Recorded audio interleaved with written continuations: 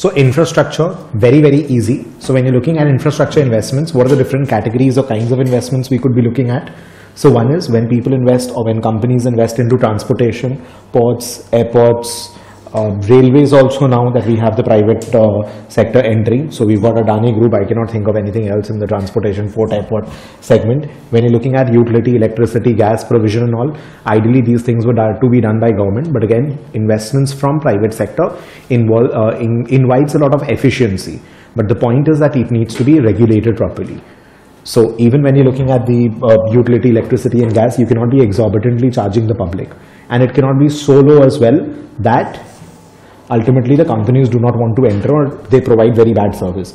The idea or the objective is that there should be least amount of leakage. Like in electricity, again, the cost and all is quite high at times because the recovery rate is very poor, and in distribution, a lot of electricity is stolen literally. So the stealing of this, and they have, I mean, it's a very bad entire scenario. I don't even want to get into the discussion of it, but at times stealing of electricity and all of these things are allowed for campaigning and election purposes and all. So that becomes quite unfair to people who are actually, you know, paying for the electricity bills, and they could have afforded it or gotten access to electricity and all at a cheaper cost. And it took almost God knows how many years, 70 plus years, for entire country to be you know, get electricity and all of that, you know, every corner.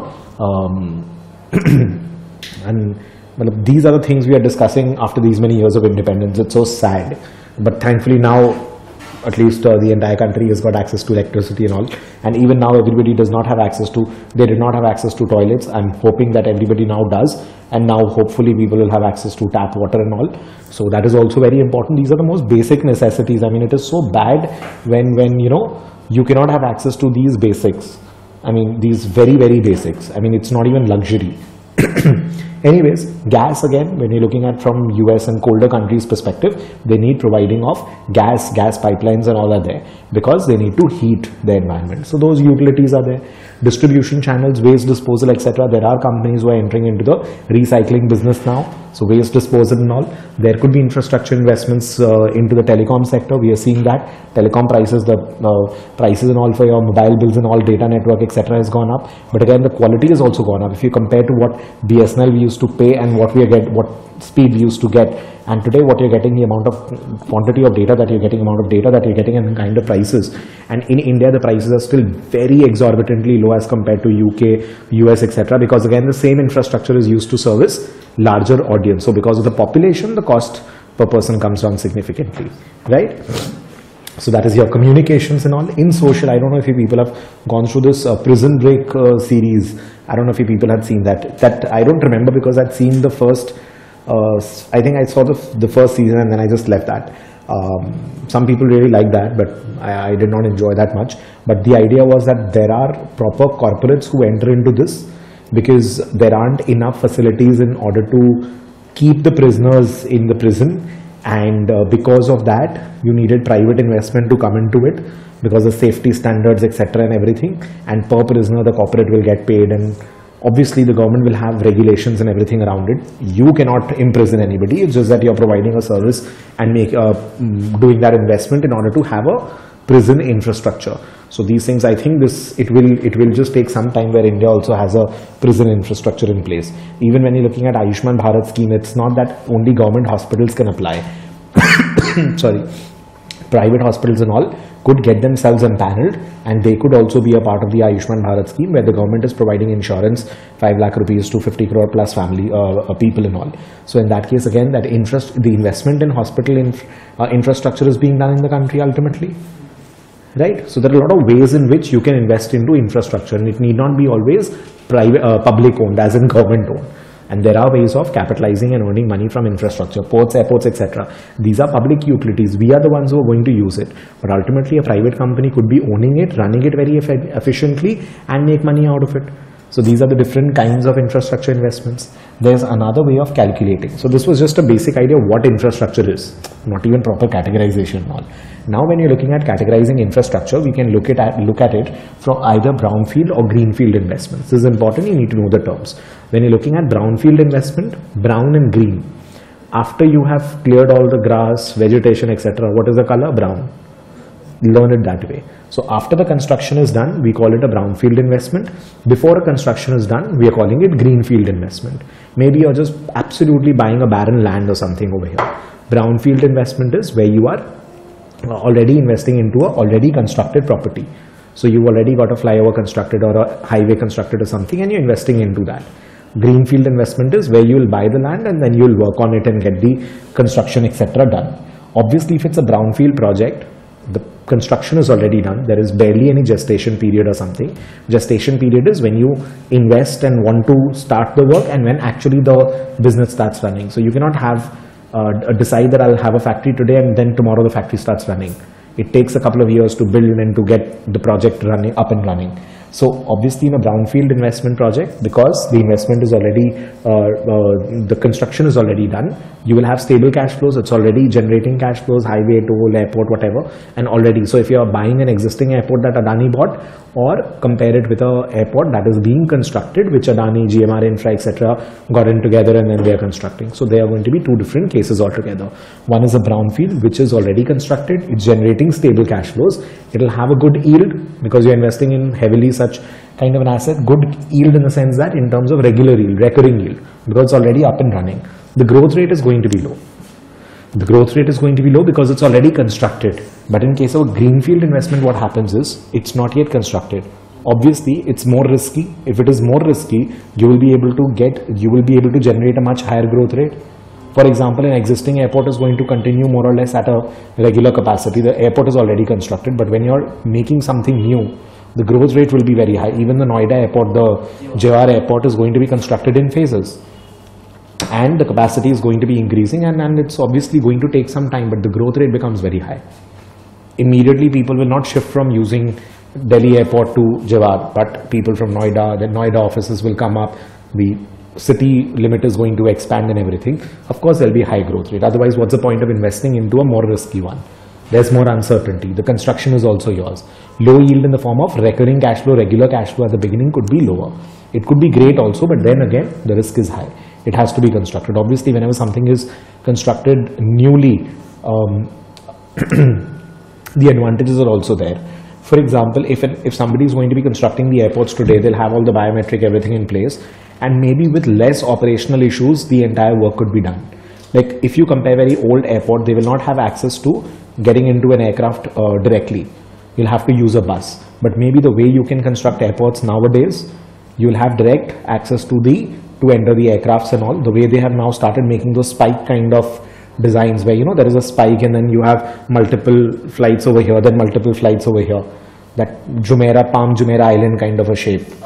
So they're having those kind of shapes and those kind of things. So now when you plan the architecture, the layout and everything of the airport, you can actually make it very, very less operationally inefficient. Like Bangalore airport, they were saying that they'll have some kind of scheme systems and all.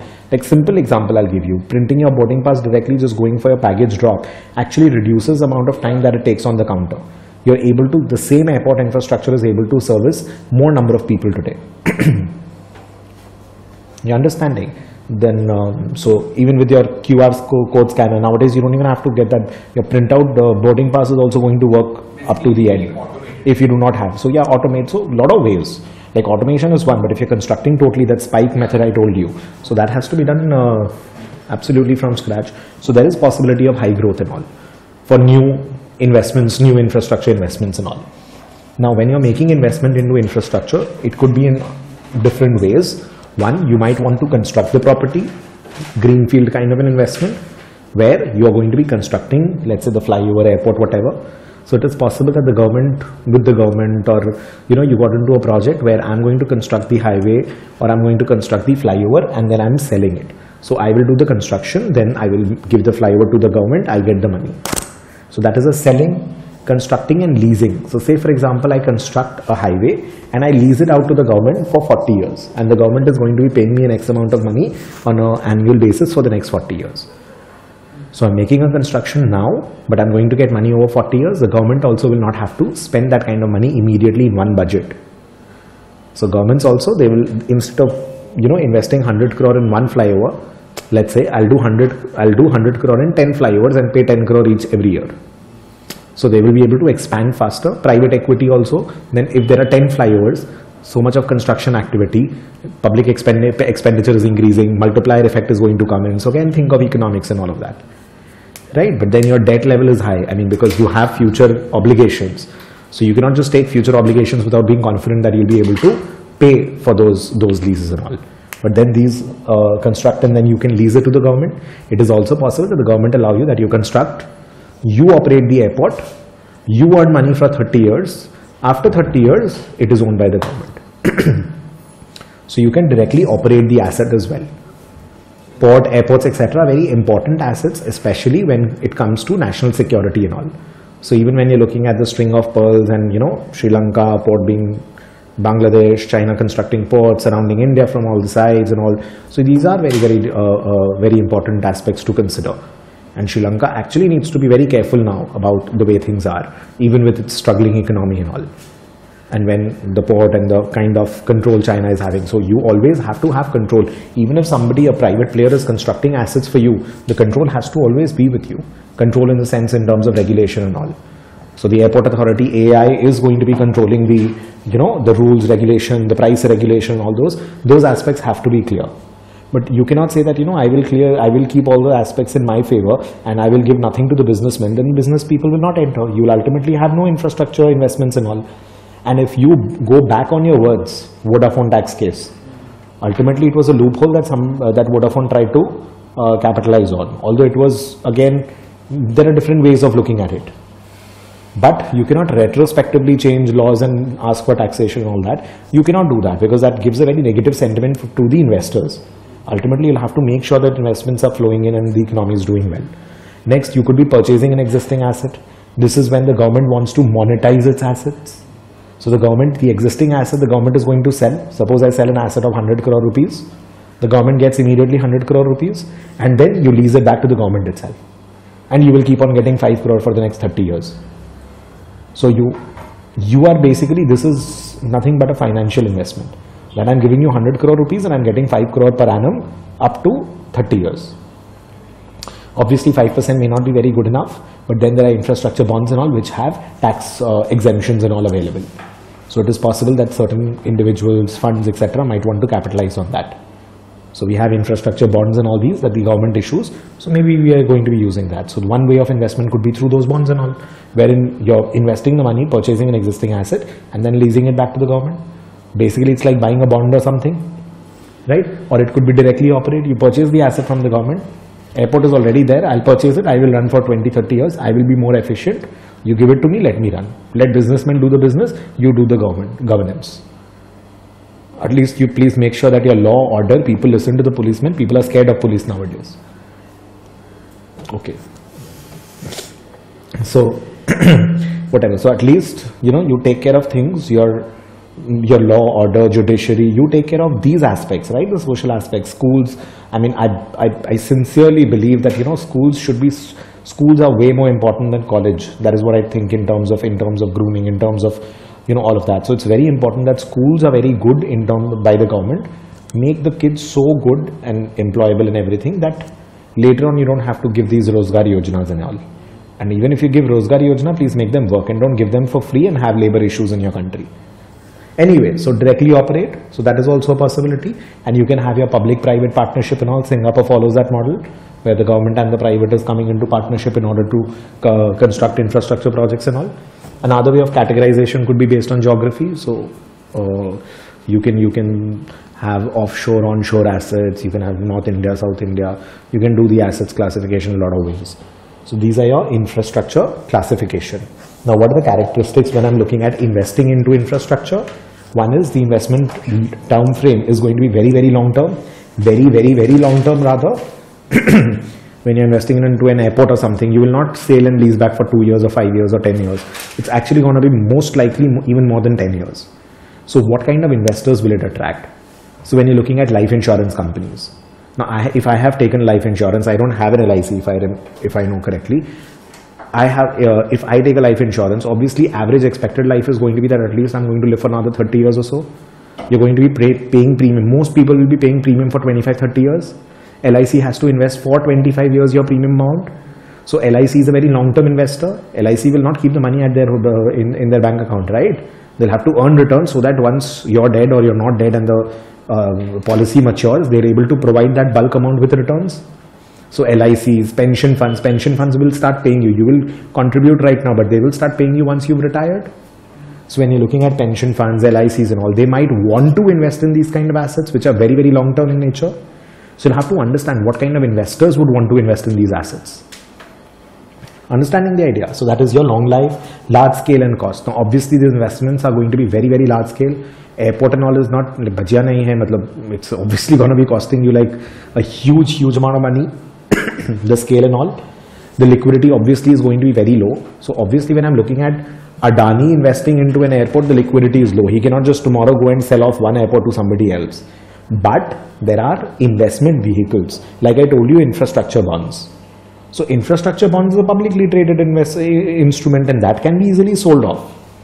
But, so when you're looking at it, you can invest in infrastructure through ETFs. There are ETFs and all. We don't have so many in India, but you have infrastructure related ETFs and all. You have municipal bonds, which might be investing into, you know, those waste disposal and utilities and all provided. In fact, there was one of the cities in Middle East. It was in countries, Iran, Iraq, nahi, another couple of Qatar. I think it was Qatar, where one of the cities that they were planning.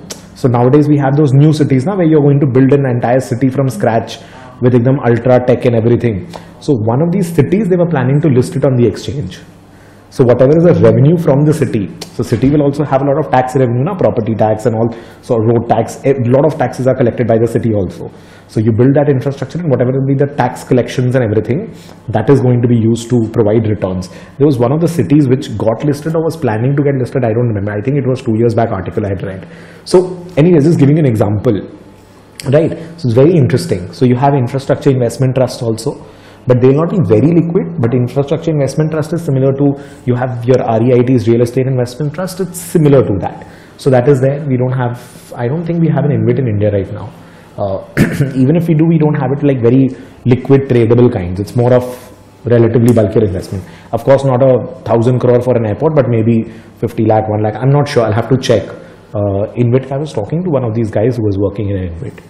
I'll check with him. Mutual funds are also there, but again, there are specific funds nowadays catering to infrastructure related. So there could be a debt fund which is investing heavily into infrastructure related debt and bonds. So there could be a mutual fund which is focusing onto the infrastructure debt side. So that will be liquid. Master limited partnership. So you have your MLPs and all. So we'll study, there are different ways in which you can structure your PE funds and all of that. So you have your master limited partnerships. So LLP is basically limited liability partnership. What happens is there is a group of people who bring a huge amount of investment and there's a general partner who's going to be managing those investments. Right? There'll be a partner who's a managing partner kinds and there are people who are bringing in investments. So we have these kind of limited partnerships. Right? So partnership firm, but the liability is limited. So those structures are there. We have private equity fund and all which might be investing into infrastructure specifically. So we can have these different modes. Publicly traded vehicles are also there, but very limited. Very, very limited publicly traded vehicles. Infrastructure bonds and all barely we'll have liquid securities into it. Yeah, you can of course take exposure into infrastructure by investing in equity linked to infrastructure like an Adani port. So you can buy those companies which are heavily GMR infra. You can invest into the infrastructure through equity also, which is dealing into these kind of areas, Larsen and Toubro. Right? Why would an investor want to invest into infrastructure and all? Primarily because of diversification, because one, it is long term, it is illiquid, and it is low liquidity. I've told you, it is long term, less liquid, bulky investment. Then why would you want to invest? For diversification, so that the correlation is low and my Sharpe ratio gets maximized. So I hope you've done Sharpe ratio. So that is the ultimate objective over here. The next is, what are the different kinds of risks in? What are the different kinds of risks involved? So one is, there is a lot of regulatory risk because airports, ports, telecom, everything is going to be very, very heavily regulated because it's a common public that is using it on day-to-day basis. You can't say I've constructed this highway and now I will not allow anybody to go use the highway or use the flyover or something. You can never do that. You cannot discriminate, right? And if the government issues regulation that no, the speed limit has to be 60, you can't say mera highway hai, I'm going to be driving it at this speed. what was that? Chacha Vidhayak hai aapke. It's not going to work on these highways and all these infrastructure projects and all. Then so regulatory risk is very high. The risk that the regulation comes up where you were expecting a certain kind of cash flow and the government has capped the kind of money you can charge for airport or port or whatever. So in that case, you are expected your cash flows, your entire projections go wrong, and maybe you made a mistake investing, or maybe your investment does not seem to be viable right now. It could be a major loss. Financial leverage, because of a huge amount of investment that is required into infrastructure. Because of that, the infrastructure investments and all generally take a good amount of loan. There is a good amount of debt spending. There is a financial leverage aspect. Debt magnifies both profits and losses. We do this in equity. We study these things in FR and equity and all.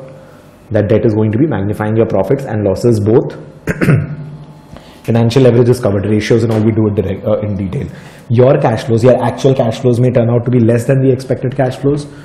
You are assuming that we'll have this much amount of footfall at the airports, but maybe the footfall is low. For example, the expected cash flow has totally gone for a toss when you're looking at 2020, 21, 22 with respect to the COVID situation.